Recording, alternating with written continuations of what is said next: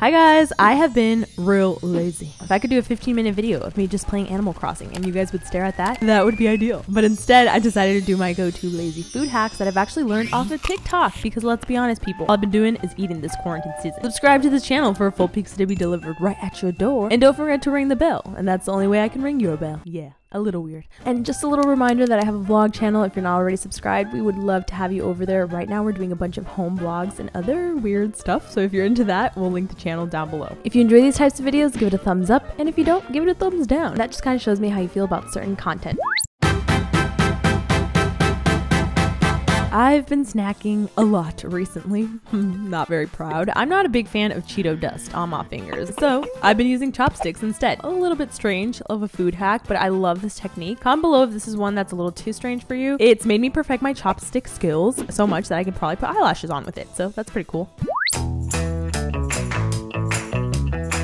Here's a crazy food hack that will make your marshmallows grow 4 times as big. Perfect for any at-home s'mores. Now get any marshmallows of your choice, prepare your s'mores, a graham cracker, some yummy chocolate, put the marshmallow on top, pop it in the microwave for 30 seconds, and watch it magically grow. Ooh, I love it. Finalize with a graham cracker on top, and ta-da! A beautiful at-home s'more.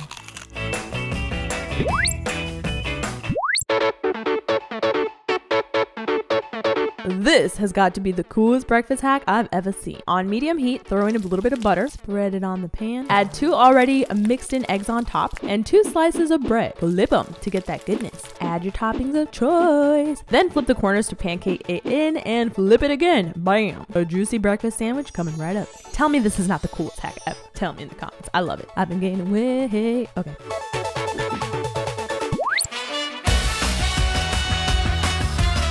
All I've been craving is cookies. And no, honey, I'm not pregnant, okay? Here's a 4-ingredient recipe that hits that sweet spot. So in a bowl, mix 1 cup of brown sugar, 1 cup of peanut butter, 1 egg, 1 teaspoon of baking soda, and half a cup of chocolate chips. I mixed in some Reese's peanut butter chunks because my husband loves it for a little added wifey bonus. Mix it all up. Oh, don't use a freaking whisk. It gets stuck. Split the cookie dough, mix into about 12, and pop it in the oven for 350 degrees for 8 to 10 minutes. When they're ready to go, let them cool off for 10 minutes, and no, they are not raw. I promise you, I burned my last ones by thinking this. They're just super chewy, and look at that. Look at this yumminess. I wish I could share it through the screen.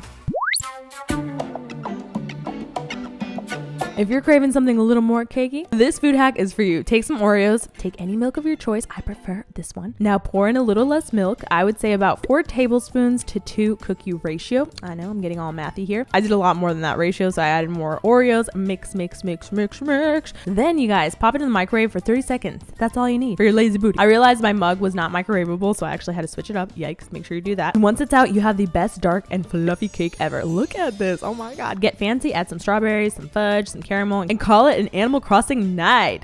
Sorry guys, I'm obsessed with the game. What can I do? Maybe I can film a gameplay for you guys. Ooh, because a homegirl is getting lazier and a chill playing game is what I need. Comment below.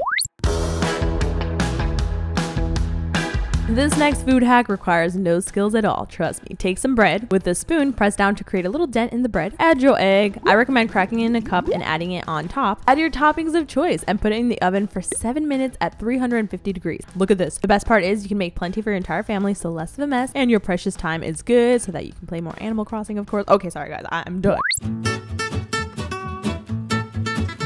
If you only have 1 tray, but have 2 pizzas, the struggle people. This food hack is life-changing for me. It's been cray-cray. Cut your pizza in half, then use the corners of the tray to set them in. This may require a little bit of pushing, but eventually it'll fit, and you'll have 2 pizzas for the price of 1 pan. We love a cheap hack. You guys, I've been using a strainer wrong my whole life, and you probably have too. Check it out. If you usually do it like this, you are doing it wrong. You run into juggling 2 things at once, and it's not draining properly, blah, blah, blah, blah, blah. So instead, clip your strainer. Like this one has a little clip. I had no idea. Or position it like this, and the water will drain better, and your pasta won't overflow. Yeah. If you're into dunking your Oreos, think again. Use a fork. This is much easier. Da da da da da da da da. Quarantine's making me go crazy. Okay. Anyways. If you enjoyed this video, sorry for all the craziness, give it a thumbs up. Share this video with one bored ass friend, please. And subscribe if you have not already. Don't forget to hit that bell so I can ring your bell and give you a pizza. You already know. I'm gonna go back to playing Animal Crossing and chilling with my Nook villagers. I love ya. Goodbye.